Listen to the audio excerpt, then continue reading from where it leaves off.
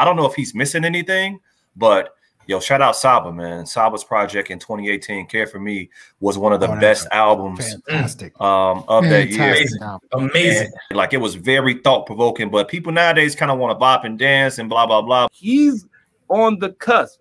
Saba's issue, in my opinion, is that he'll do something really good, but then he fell off the face of the earth. You're not Kendrick yet, bro. You got.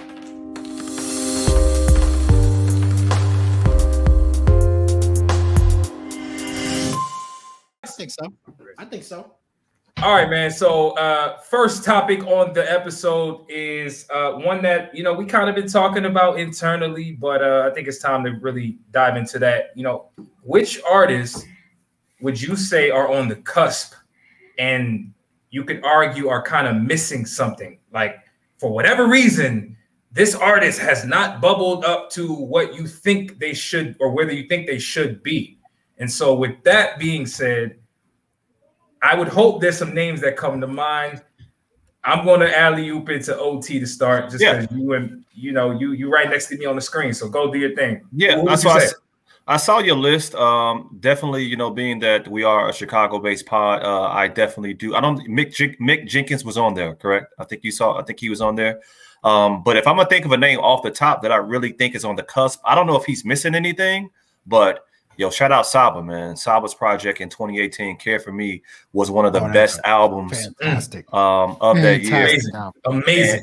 And I'm thinking, I'm really waiting to see what Saba can do on his next project, because I do think he's one of those artists that, you know, he can be up there with these other guys from the standpoint of just his creativity, his ability to rap, you know, the musicality and whatnot. It was a lot of different waves and whatnot on that last joint, and I was really rocking with it. Other than that, I do like the homie IDK, man. Me and Kamal was talking about that last album that he dropped. I think that his problem, or not problem, but what he does, his last album was solely about like religion and God and whatnot, right?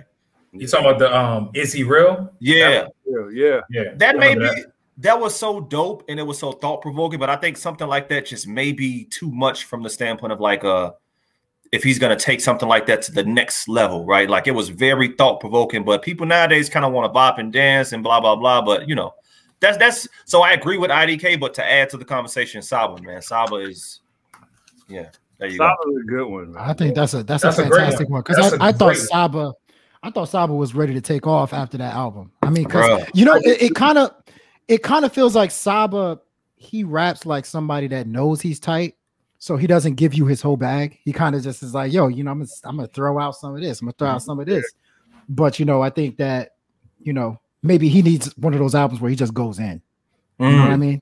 Sort of like how Vic Mensa been trying to do lately. Even he's another artist that I think is just missing something. But like how Vic Mensa just goes in as of late. Yeah, that's another name. There's a lot of names we throwing around, man. I think all of these people they're very talented. But yeah, go ahead, Kamal. You sound like you got that. See, I'm funny because I feel like I'm a music rap elitist. You know what I'm saying? It's just not. I'm bourgeois with my music, man.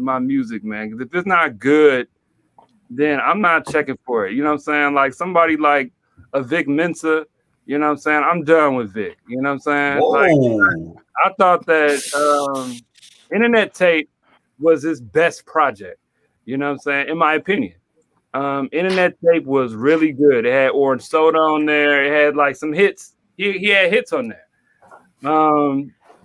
But I feel like he's in his own way. You know what I'm saying? He sometimes his debut album, he was rapping, but musically it wasn't there. You know what I'm saying? The beats, the music wasn't compelling. It wasn't, you know, and I hate to do that to artists because I know that he put work into it.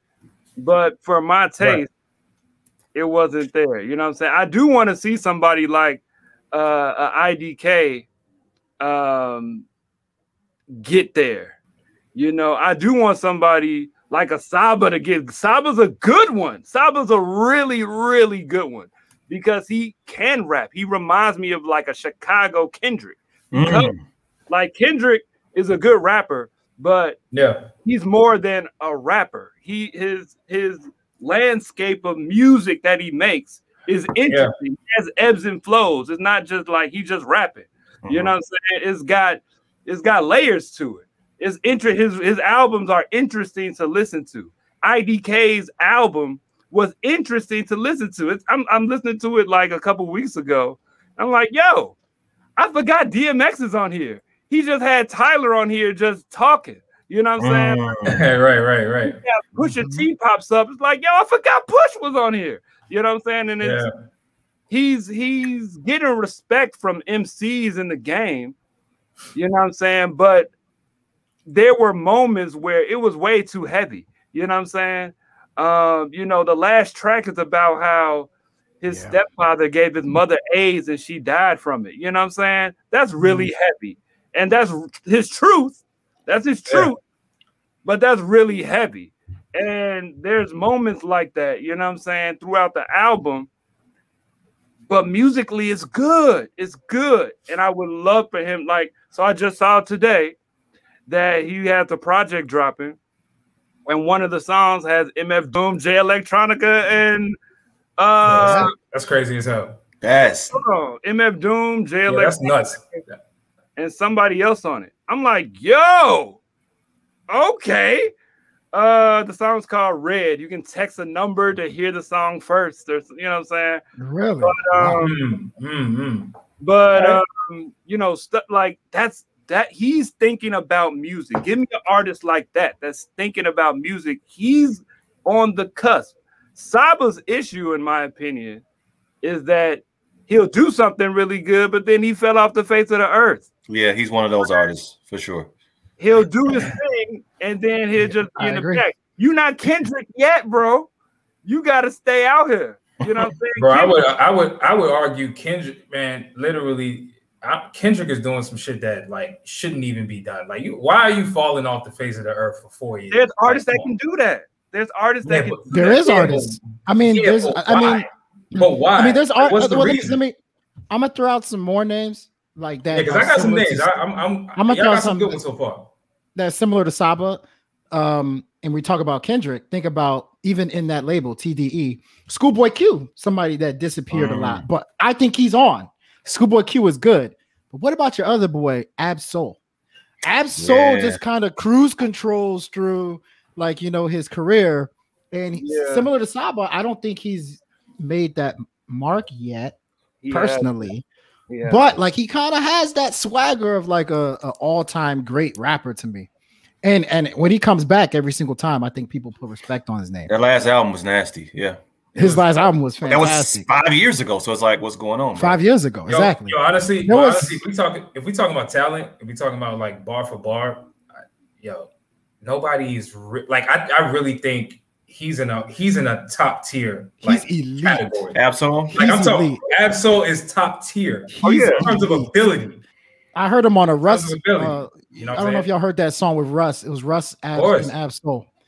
And the bars, they was going back and forth. I was like, yo, Ab-Soul's punchlines is hitting over my head. They're over your head. He go over my head. It took me. I'm like, I had to hit rewind.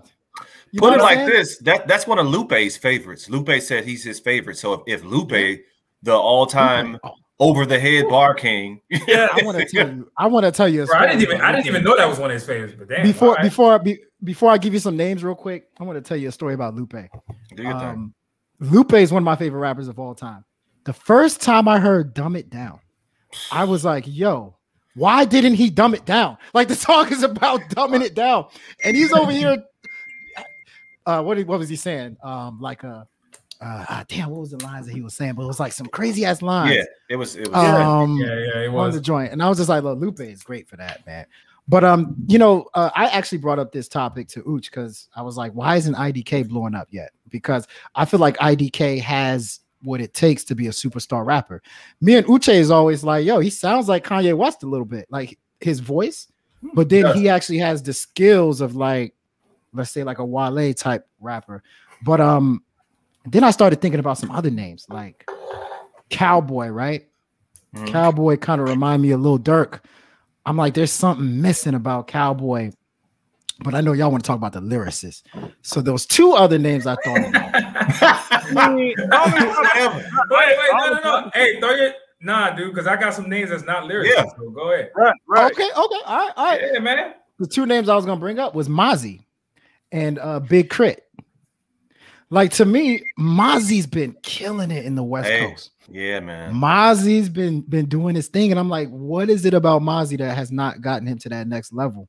And then Big Crit was coming with the J. Cole's of the world. He was coming out with the Big Sean's of the world, and I always feel like those artists were just like hop stepping him, like jumping over him in popularity. Yeah.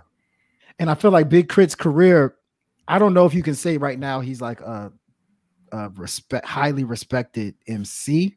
I think he could shine. I don't. Do you think so? Yeah, I think Big Crit. I think he has respect. I think Big Crit has the respect of his peers. That's what I think. I agree. I don't think Big Crit has the respect of the public because he hasn't really put out music that has grasped, you know what I'm saying, like a large amount of people. So